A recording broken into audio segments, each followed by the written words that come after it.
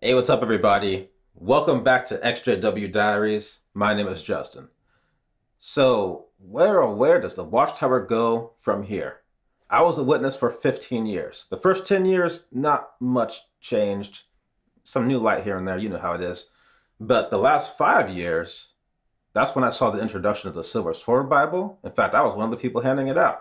And for those that are not witnesses, the Silver Sword is a newer version of the New World Translation, which is the Witnesses' translation of the Bible, and it just happened to come in silver. I also saw the introduction of the blue square logo, which has become somewhat of an idol in the JW community.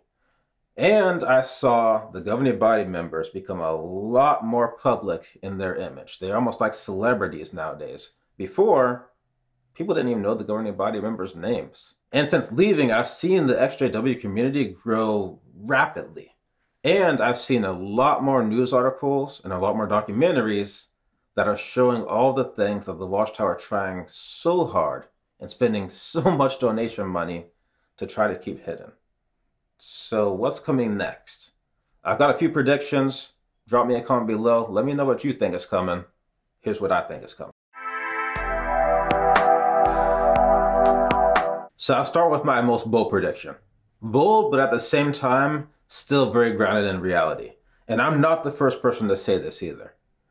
But I think within the next 5 to 10 years, we are going to see a mass exodus. So back in 2017, when I first woke up, the XJW Reddit page, they had less than 15,000 members. In fact, I still remember the huge celebration we had when we crossed that 15,000 milestone. Every single year, the amount of people leaving keeps growing higher and higher and higher. And when you have exponential growth like that, continually, that's only going to mean one thing. Eventually, that volcano is going to blow. But let's go deeper. I think the majority of people leaving will be my generation, the millennials, and the younger Gen Zs, for a few reasons. The first reason, my generation has zero issues standing up to authority and calling them out when they're doing something wrong. My generation also just has less of an issue asking that question, why? And when the answers to that question, why, don't line up with our values, we have less of an issue calling our authority figures out on their BS. Now, in this case, those values would be the values given to us by the Watchtower. So all we're doing here, we're just holding up the Watchtower up to their own values, and they don't pass.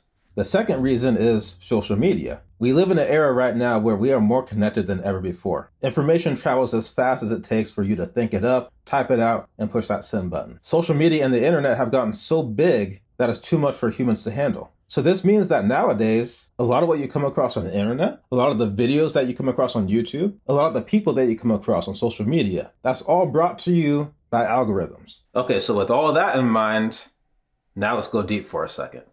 Because the witnesses over the last 5 to 10 years, they've gotten a lot more comfortable putting their stuff online. In fact, I can still remember, not that long ago actually, when witnesses were discouraged from even having a Facebook account. So this means that your average Jehovah's Witness of any age is going to have in their algorithm a lot of JW stuff. From looking at pictures of their friends and family, going on vacations, looking at JW kids doing stupid stuff on TikTok, you name it. As long as they keep using that hashtag JW, that algorithm is just going to keep growing and growing and growing. Then that algorithm is going to do its thing, whatever it's programmed to do. Which means that if you're a witness and you've got all that stuff in your history, eventually you scroll through the web long enough, you watch enough YouTube videos, you scroll through TikTok long enough, eventually you're going to run into some XJW content, sooner or later. Now, if they're a good witness, they're just going to swipe it away, scroll past it, whatever. But eventually, you're going to hear something, you're going to see something, just like in my case, that you just can't ignore. Something that you know with 100% certainty, this is just plain wrong. Then you got to ask yourself, hey, is the Watchtower really the good guys here? And again, my generation, we have a little bit less of an issue asking that kind of question. Now, the third reason is that my generation in general is starting to shift away from organized religion. And there's a lot of theories of why that is, but the one that comes up the most often, and the one that definitely resonates with me, it comes down to one word: authenticity. The people in my generation, put it in plain English, they're seeing through the BS. They see the business side of a lot of these churches. They see that a lot of these religious leaders, they don't practice what they preach behind closed doors. They see that a lot of these religions have a lot of dark secrets. And they see that the way churchgoers interact with each other is anything but authentic. All this fear of being judged. You know how witnesses talk to each other after the meeting. And again, we got to bring up social media. Because if you have a bunch of people leaving, some of those people are going to walk away quietly, but you're always going to have exactly what you're seeing here. People that leave and start speaking out. And the more voices that are out there, the harder it's going to be to ignore. And that just adds more fuel to the mass exodus. Okay, so moving on from the mass exodus, my next prediction is that the Watchtower's public image will rapidly degrade. And social media definitely plays a part here as well. Because as more and more people leave and more people speak out about their experiences within the Watchtower, it gives the rest of the world a far more transparent picture of what goes on inside those windowless kingdom halls. It's kind of like what Leah Remini did for Scientology when she made her Scientologist series. And it gave the rest of the world a completely different look at the Scientologist lifestyle. Because let's face it, all most people know about the witnesses is that they knock on your door Saturday morning, disturb your breakfast, and they don't celebrate holidays.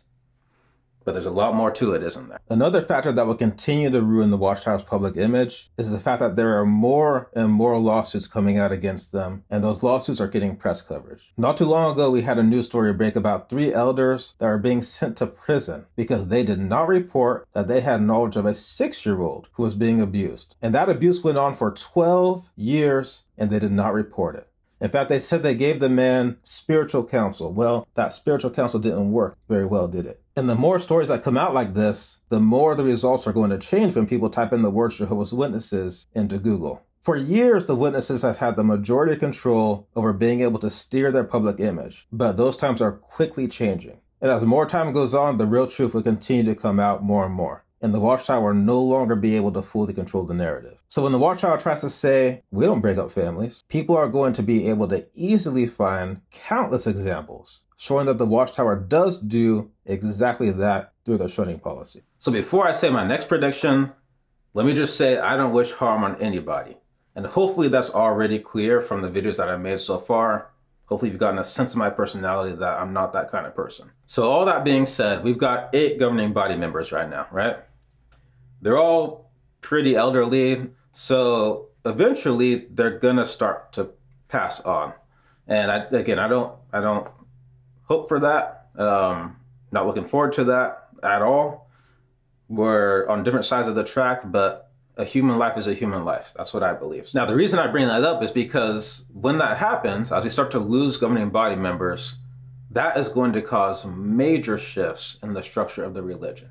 And I'll explain why. Anyone that's read Crisis of Conscience knows that the governing body, and really the entire religion in general, is ran surprisingly very much like a democratic government system. Anything the governing body decides has to be voted on, whether small or large. Majority vote wins. And as Crisis of Conscience showed, sometimes those voting decisions, they come down to just one person. So you can see why having one person removed can have a major impact on the dynamic of the entire governing body. If that one person always voted a certain way based on their beliefs and their interpretations, and then that one person is no longer present, that could mean policy changes that were previously held up and voted down can now easily get the votes it needs to move forward. And the more members that pass on, the more that dynamic will shift, causing the entire religion to shift more and more, impacting the lives of all witnesses. And they all have no choice but to follow along. Now, this could mean that the religion eases up some of the restrictions in certain areas, but let's be honest here. The more likely scenario is that things will get more extreme, especially if they are losing members at a rapid rate. Because there's nothing more scary and unpredictable than a person or group of persons in this case who are in a position of power and who fear that they are losing that power. Now, my next prediction, a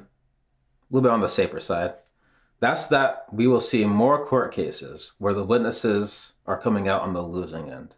It's already happening now, and it's going to continue happening as more people leave and more people start speaking out. So all those predictions so far have been pretty safe, right? Now let's have a little bit of fun. Let's talk about the technology future of the Jehovah's Witnesses. In the past, the witnesses have been super slow about adopting new technology, right? I can still remember when Blu-ray disc was just about to come out, and the witnesses were still offering videos on tape cassette. But now things have certainly changed. Now the witnesses have their own app. They've got their own animated series with Caleb and Sophia. Even their website has been dramatically revamped from what it was before. So with all these new tech heads moving to Bethel now, you gotta wonder, what's next? And if you think about it, we've already seen them do several things that they previously looked down on other religions for doing. So that means nothing is really off the table here. So could we see a JW web browser? Something that automatically filters out any websites that could be considered apostate, or any content that could be considered too sexual or too violent. Could we see a JW social network? Can you imagine that? Something that's tied to your publisher card, so they know for sure that you are an active witness in good standing.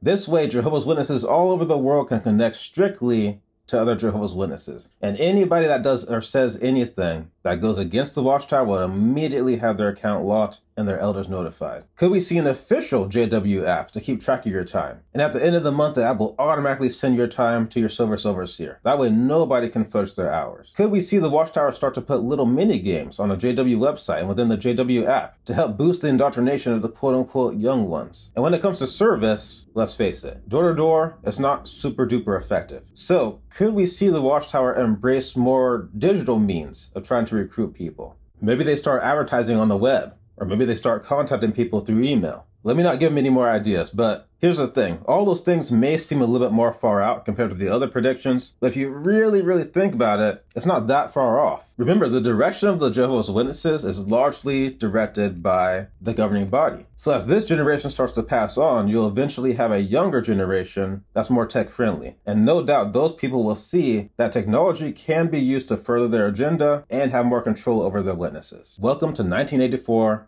Watchtower Edition. So those are my predictions for the Watchtower going forward. Maybe some of them come true, maybe some of them just stay predictions. But one thing's for sure though, the Watchtower has no problem taking dramatic left turns whenever they feel like it. And any faithful witness has no choice but to follow along. Hold on, strap in, and go wherever the governing body wants them to go. They're not in the driver's seat of their life. So, what do you think is going to come next? Drop a comment below, let us know your predictions. Until next time, thank you so much for watching. Take it easy on yourself. Much love to you all.